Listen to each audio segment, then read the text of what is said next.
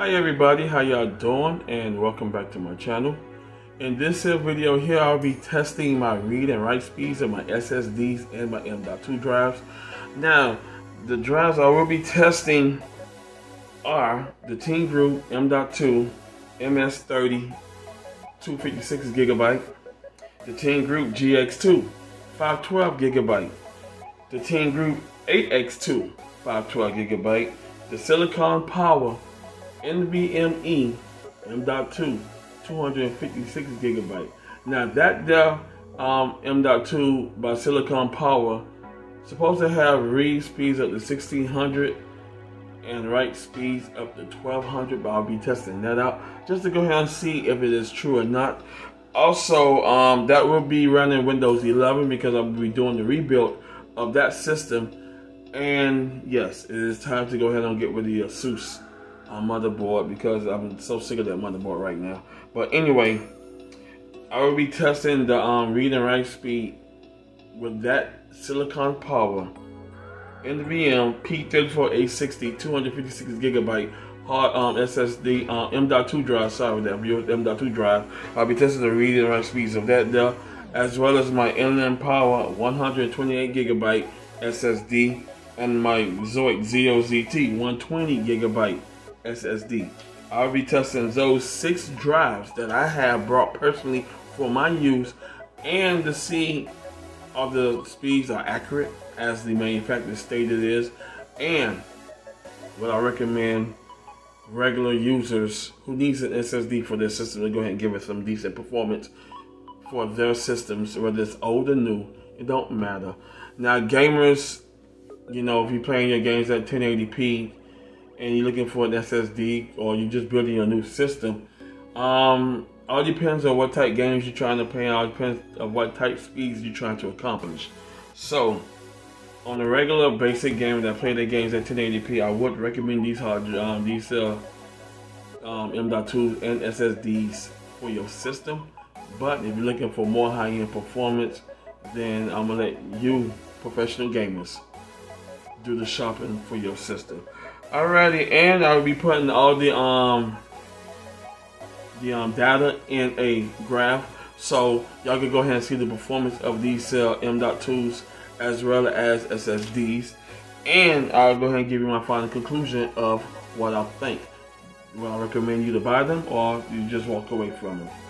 All right, let's get the charts up, and I'll be back with the final thoughts.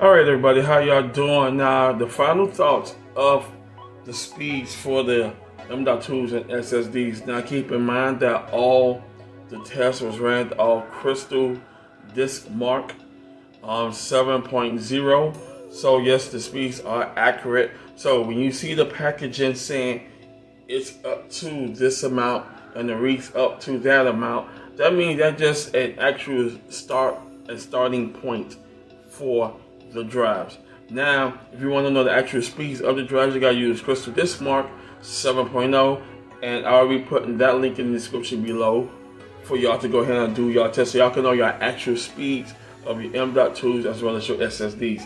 Alrighty, now the truth, and I'm glad I took time to understand this company and to go ahead on and show the company some love by purchasing their product, Silicon Power P34A60. Sorry viewers, and also keep in mind I am reading off my notes, so I'll be looking up and down from the camera, so just keep in mind the Silicon Power P34A60 is the truth, and I'm glad to have it. The read speeds of that there is 2303.53. the write speed is 1275.70. Great speeds, great read, great write. You cannot go wrong with that. On the TeamGroup, the MS30 SSD M.2, read speeds of that is 468.82.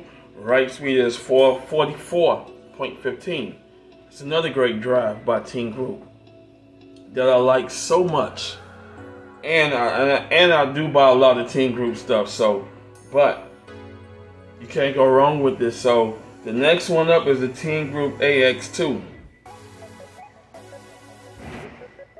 Correction, the TeamGroup GX2. The read speed of that is 276.0 and the write speed is 254.61. Yes, another great SSD I purchased from TeamGroup is the TeamGroup GX2, 512GB. Next up is the TeamGroup AX2, 512GB. Read speed is 538.75. Write speed 480.74. Great speed. Now the TeamGroup AX2 is in my gaming PC. The TeamGroup GX2 is my drive that I use for my entertainment PC in the room. It does exactly what it says. I'm happy with the read speed and the write speed of that performance from the TeamGroup GX2. And I'm happy with the read speeds and write speeds of the TeamGroup AX2. Now I did purchase two other drives that I'm using.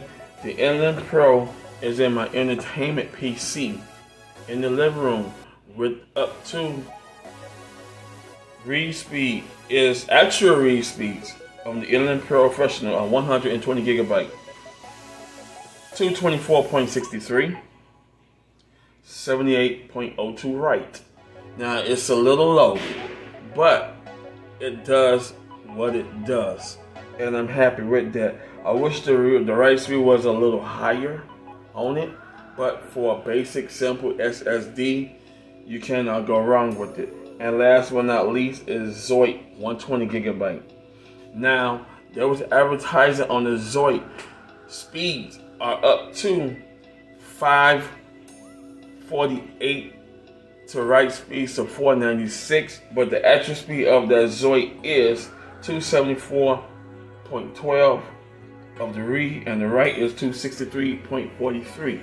Now, all 6 drives that I went through, from the SP P34A60 256GB, the TeamGroup MS30 256GB, the TeamGroup GX2 512GB, the TeamGroup AX2 512GB, the Inland Pro 120GB, the Zoid 120GB.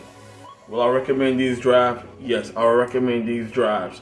Now, the TeamGroup GX2, the Inland Professional 120GB, as well as the Zoid 120GB, I use those as basic use only. So if you have a computer that's a little sluggish and you know your mechanical drive is going bad, your mechanical HDD disk is going bad, and you want to switch to an SSD, yes, this is for you. Those 3 drives I just called out, I just use those for basic use only.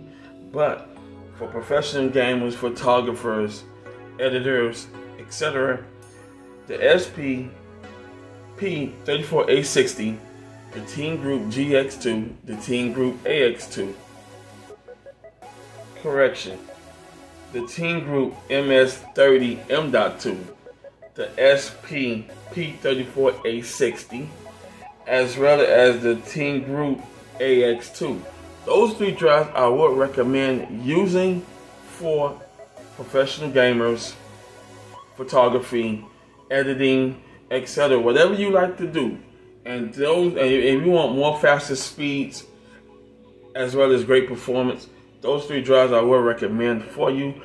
I will be putting the link in the description below for y'all to go check it out if y'all want to purchase. I'll be putting that link in there as well too.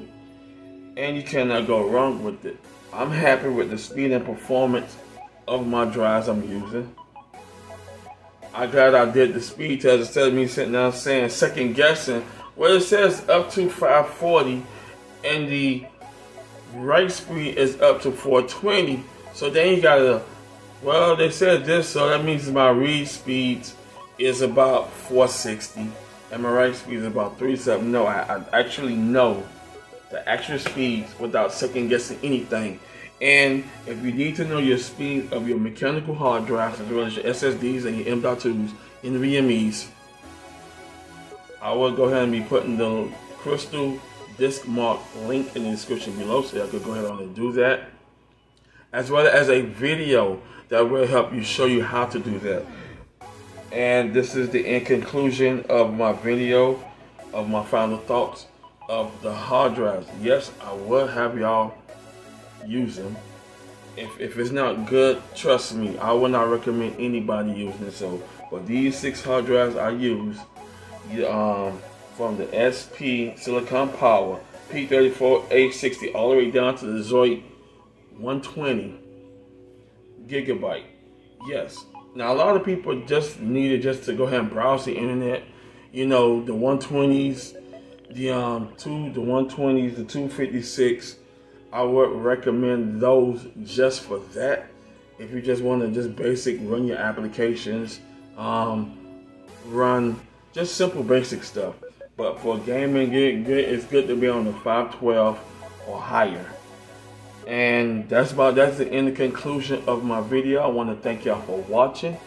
If you like this video, hit the like button, and I'll see y'all in the next one. Also keep in mind when you read the graphs, I got the read speed to the bottom and the write speed is up top.